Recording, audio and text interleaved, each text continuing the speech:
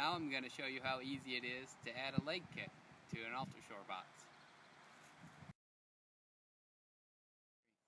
Whenever you're working on a construction site, be sure you wear the proper personal protective equipment, be it safety glasses, hard hat, vest, or gloves.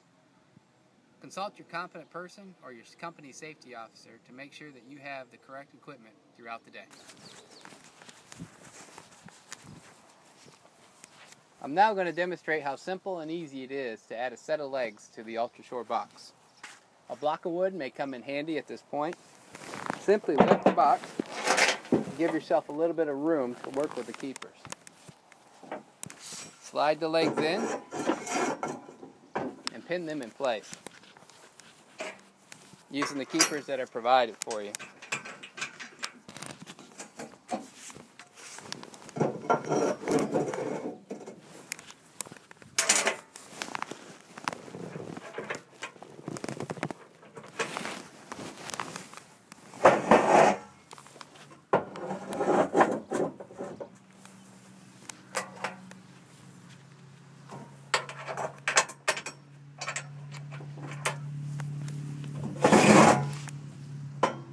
Pre-drilled holes will allow you to set your legs at a 2-foot interval, which is the maximum allowed by OSHA.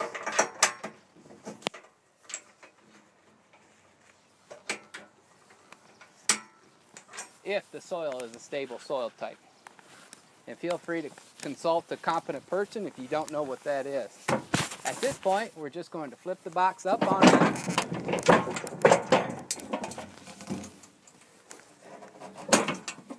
And as you can see, the legs provide adequate pipe clearance for the Ultrashore box.